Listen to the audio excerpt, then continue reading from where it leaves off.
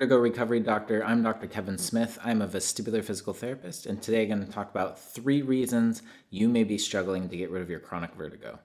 Now, I don't want to oversimplify things. I know chronic conditions can be challenging to manage or to get through, but these are 3 things that I see come up often with my patients when they're trying to get through their chronic diagnosis, specifically vertigo.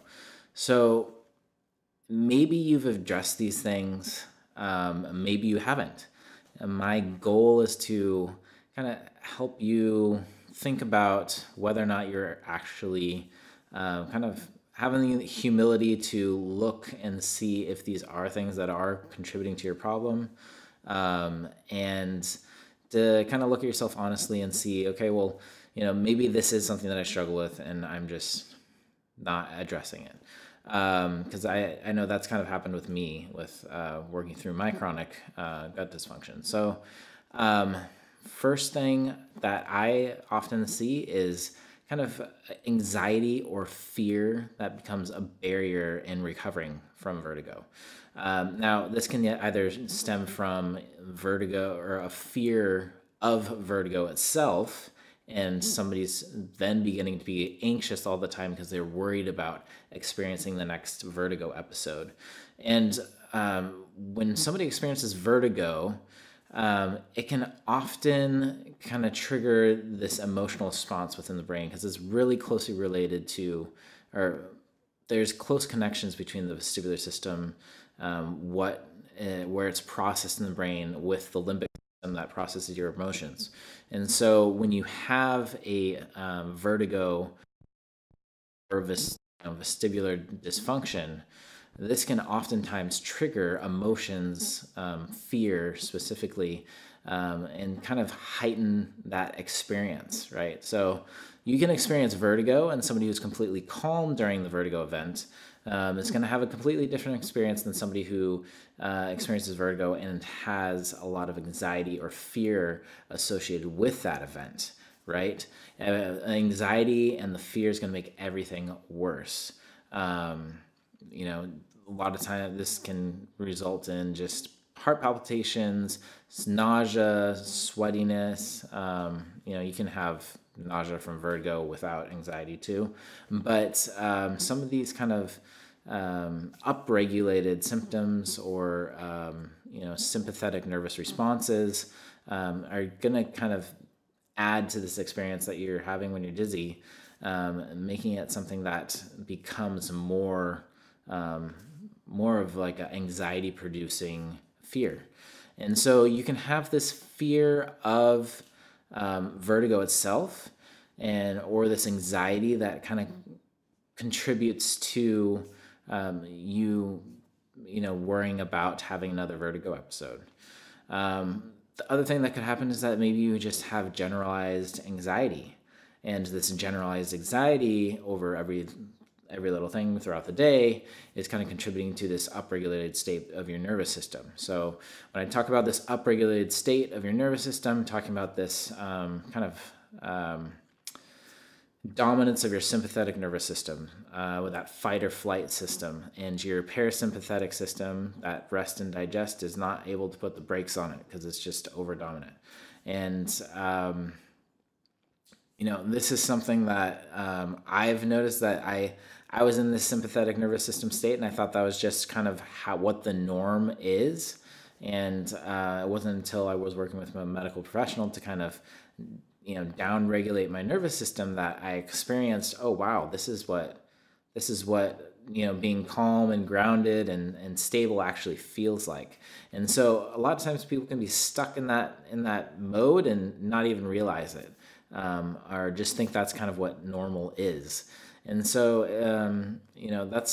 if you're struggling with anxiety or with fear, maybe you're seeing a vestibular physical therapist to work through your vertigo.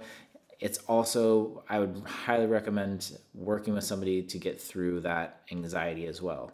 And don't discount talking to your medical professional about gut dysfunction as well, because that can a lot of times be associated with depression, anxiety, some of those mental health things too. All right. So the second thing that I see is that people haven't found the root cause of their vertigo either. Now, this can be a barrier because, maybe some people can treat their symptoms. Some people can treat their vertigo without having a diagnosis and just do the exercises based on the symptoms that they're experiencing. But if you've done this and you haven't found relief, then maybe you need to go a little bit further in investigating what might be the root cause of your vertigo. If you need help with this, you can check out my PDF or my ebook. I'll put a link in the notes for 5 most common causes of vertigo and what to do about them, to help you kind of figure out where you might fall in. And there's more causes than what I have in there, but that's the ones that I find are most commonly affecting somebody. And sometimes it's a combination. You may have more than one diagnosis that's contributing to your vertigo, and that might be why it's so challenging to kind of pull things apart or to figure out what's causing it. If you need some help, feel free to reach out. But I encourage you to, if you've already tried therapy, if you've already tried exercise and you still don't know what's causing your vertigo, it may be helpful to work with somebody in figuring out, what might be the root cause of the problem. And because there's something causing the vertigo, we want to make sure that we figure out what's causing it so that you can better address it. Maybe there's something that you haven't thought of before that might be helpful. So dig a little bit deeper into looking into what might be causing your vertigo. And the third thing that I see as a common barrier to people overcoming their chronic vertigo is kind of motivation, I'd say. Are you willing to put in the hard work? Because it can be really challenging to get through a chronic condition, and it requires a lot of hard work.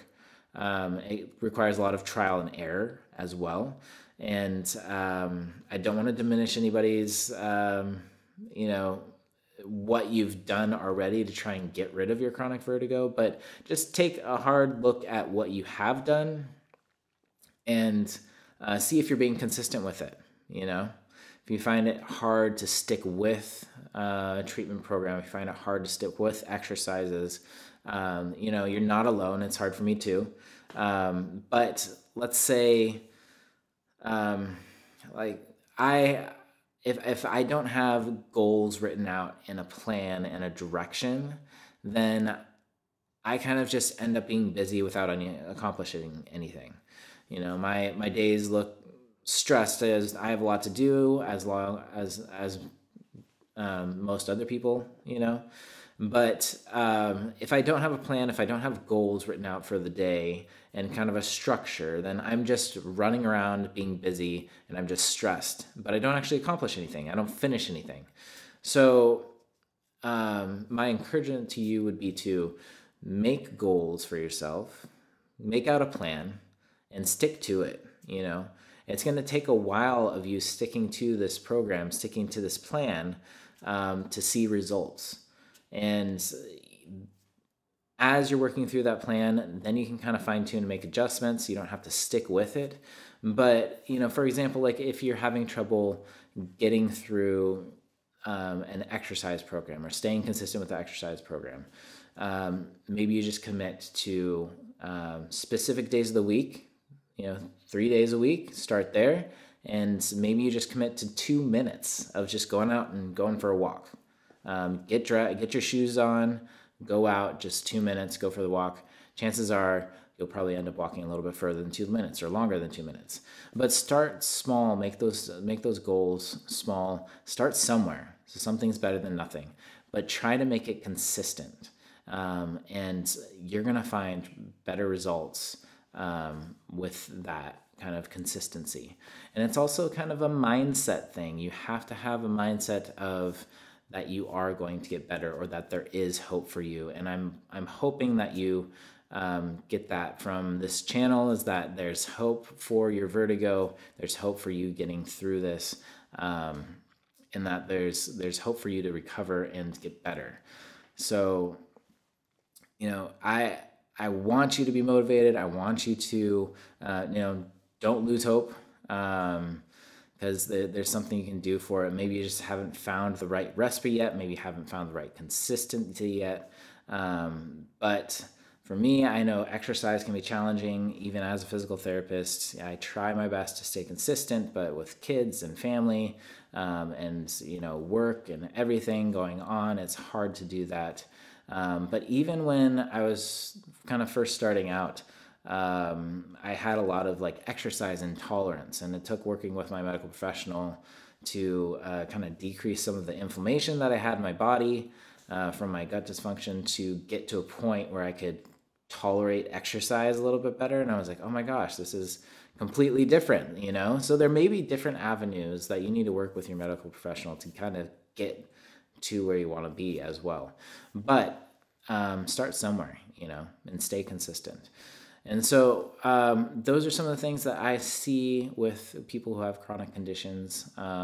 It's not an exhaustive list. I know there's a bunch more things that probably be barriers, but those are some that can that I see often and can be more of that kind of global, applicable to a lot of different people.